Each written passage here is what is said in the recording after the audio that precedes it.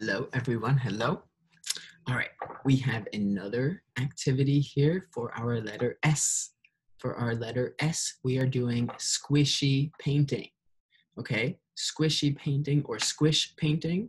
I think squish painting sounds better. Squish painting. All right, squish painting is a nice way to get a sensory activity without having to get too messy. Okay, so we're going to be able to get the feeling of sensory experience feeling on our fingers by getting pushing and kind of the melting aspect of paint or just pushing, spreading it around, squish and spread of a paint feeling without having to actually get our hands dirty. All right, so it's a fun activity. Again, since we are using paint, just want to be careful, keep the space, clean and just aware that paint still might get, pushed around accidentally. Okay, but it should be mess-free, a mess-free way to get a nice sensory experience here and just the artistic, self-expressive, creative aspects of painting, drawing, art, creativity. Okay, so let's take a look what we're gonna do. All right, so we have a piece of paper here. We have plastic wrap. And we have some paint. Okay, so I'm gonna take my different colors of paint and I'm just gonna stay away from the edges because I want to not have it spill over the sides. I'm just gonna put a couple of drops of paint in different places.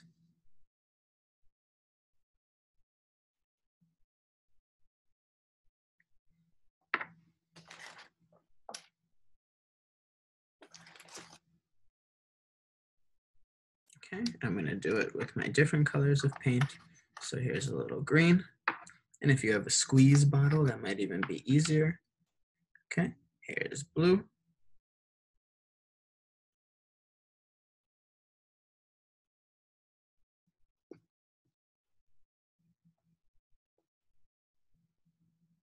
Okay, let's get some paint on here. Okay, green, blue, red.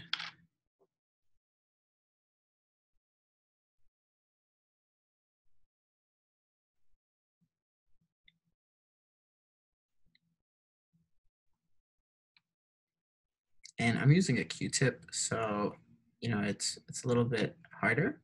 But if you have like a paint brush, or if you have that squirt bottle, you can just squirt some paint on there, and that's a nice way to keep your fingers cleaner and make sure that you're not getting any paint on you.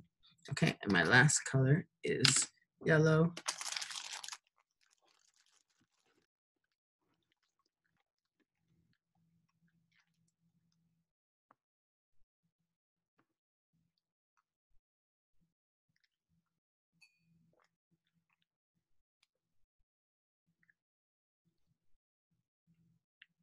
All right, and so what we're doing is just getting some different drops of colors, paint on our paper. Okay, and I'm keeping it more towards the middle just so we can avoid the outside parts just to not spill this on our table. All right, so we get some paint. I'm using the Q-tip. Remember, you can do it without the Q-tip. You can do it with a paintbrush or a popsicle stick, and that might be a little bit easier of a way to prevent any mess. All right, so we want to get our piece of plastic wrap. It's going to cover our page here. Rip it. Okay, then what we're going to do, and you can put this on a notepad so that you have something to push it down on if you want, or you could just put it right on top, and we just lay it right on our page. Okay. And all we're going to be doing is using our fingers to push and spread this paint. All right, so this is a pretty nice feeling of pushing and spreading the paint, right? And you can tape this on if you want so that it doesn't move. Wrap it around the paper if you like. That'll make it a little bit easier to not move. We're going to be taking it off at the end. So you want to make sure that it's still accessible to get off. Okay, so using our fingers just to push and spread this paint. So it's a way to really feel that underneath the plastic wrap, feel it through the plastic wrap, right? Each part of the paint, you can feel as you're spreading it. You can feel that paint thinning, squishing, and spreading. Okay, so it's a nice way to get that experience into the fingers without having to get the fingers right on the paint. Okay, so, and if you set this up for your student, child, then it can really be completely mess-free, right? I was just using a small Q-tip, right? My Q-tips were half-size Q-tips, so that's why my fingers were still getting a little bit of paint. But if you're using a full-size Q-tip, or if you're using a paintbrush or popsicle stick, then you can totally avoid any kind of mess at all, right? So here, we stayed away from the sides, and I'm just spreading. Okay. Maybe I want to try to do some kind of design here. I'm going to try to make a circle. And the other way. Okay. And here I want to use my nail. Okay.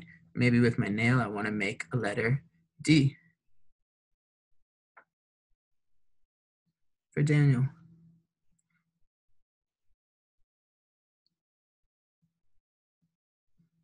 And D for my last name. All right, so you can use your nail to draw some finger drawing. Oops, can you see? Okay, so our letter D here, right? Maybe I want to make a smiley face.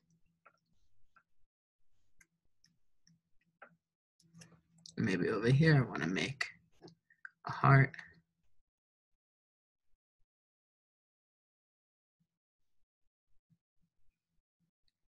And over here I want to make another smiley.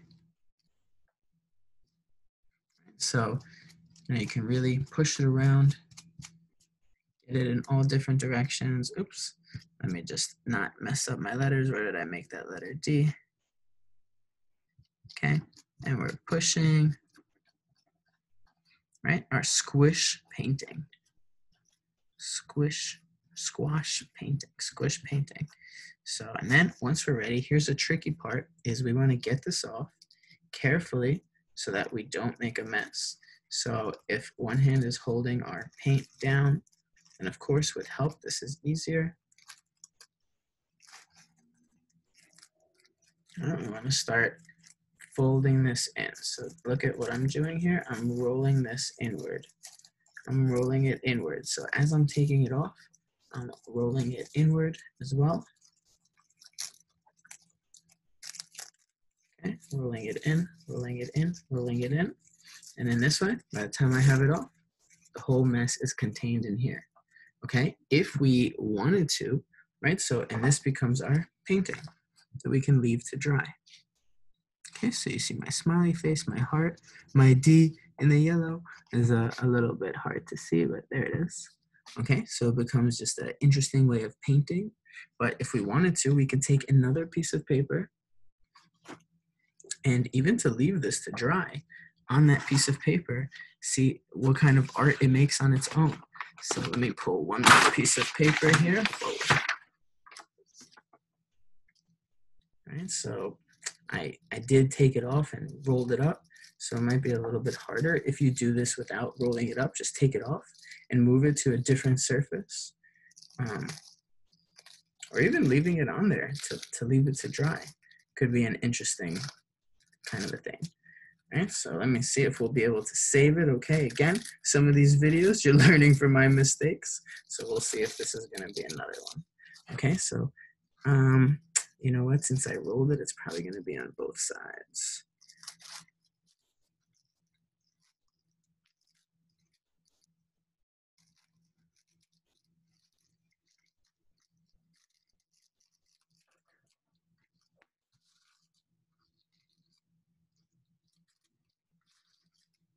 So let's see if I can transfer it. So this might not be the best method of transferring. once you pull it off, if you want to just take it off, then rolling it up the way that I did would be great. If you don't want to roll it up to dispose of it, you can just take it clean off, straight off, and maybe move it to another surface to see how it will be on there. Okay, so here, if we unroll it, and of course with help, again, it might be a little easier. And I wish I could hold this down a little, but it is working. So just slowly unrolling it is what I'm doing. But again, you can do this without rolling it up in the first place. So slowly unrolling it, and it kind of looks like pretty cool art just from here as well. Okay, let's see if we can open it. Hey, there we go. Opening here.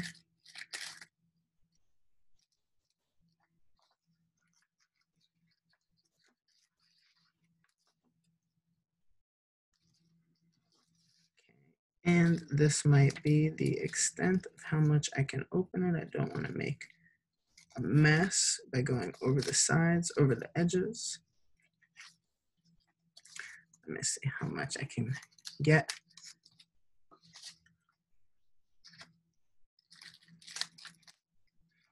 Without going over.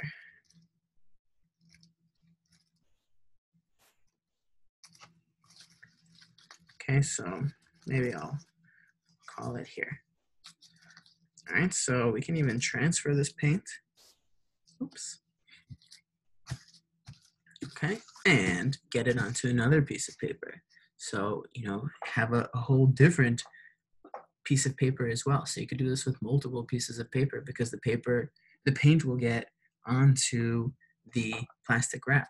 So I can even leave this here. I can put it down to the sides and just let this one dry like this, or I could pull it off as well and just see what is going to be left underneath, right? Push it down, and if I pull it off, then there's a whole different design that's going to be on this piece of paper. So you can use it multiple times. You can leave the plastic wrap on so that it has a plastic wrap kind of a appeal, kind of a look, and it'll dry with it. It'll dry with the plastic wrap. So it's going to look pretty interesting. Or if you reuse it and you want to take it off, again, you can try that rolling method just by rolling it into each other, into itself, that is. And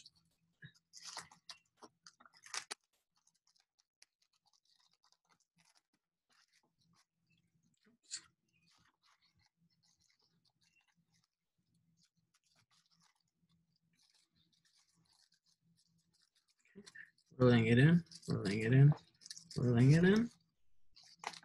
And that way the paint is contained in here. Okay. And we can just throw it out. And here we have a whole other picture now. And now you have two paintings for the price of one. Okay, so, using one and using another. If you don't have plastic wrap, you can always do it with two pieces of paper. Take a piece of paper, put paint spots on it, put another piece of paper on top, and squish through the paper. Okay, and same thing, when you pull those papers apart, see what kind of paper designs you could make. Our squish painting. So, I might even be able to do one more. I don't know, should I go for one more? There's still a good amount of paint here. So let me give it a try, do one more. So we have a nice paint here. Okay, let me do one more for you. Sorry, loud noise. Oh, not bad. Okay. Another piece of paper. I'm gonna put it down right on top. Now here, I'm pushing with my fingers, and again, I can feel the paint spreading and squishing, okay? So just spreading it along, right? Getting that spreading, squishing experience into my hands and fingers.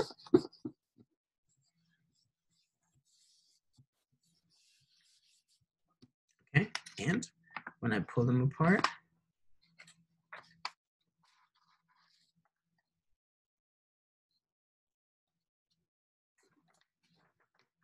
we have more pictures and paint. And it's just kind of a abstract style of painting, but I don't know, it looks kind of cool. I kind of like it. So using our plastic wrap, we're just using our paper, our squish painting. All right, so try it at home. It can be a mess-free way. Again, learn from my mistakes of how you take that wrap off if you're going to use it again. If you're going to be using that plastic wrap again, just being aware of what you're doing, what your plan is, and knowing that it is paint and it could get messy. So maybe you want to have some newspaper underneath or something to keep everything clean. But otherwise, not too bad. And it becomes our squish painting. All right, so try it at home if you'd like. And I hope you enjoy it. It's kind of a cool one, right? This one kind of looks like a abstract like butterfly with a yellow heart in the middle, or I don't even know. When you move it closer, it doesn't look like a heart, actually. It looks like, I don't know, something interesting, right? So it's cool. It's like an expressive, creative way to do some painting and get that experience of pushing with your fingers, all right? Our squish painting, right? So try yours at home and let me know how it goes. All right, everyone. Hope you enjoy. Thank you so much.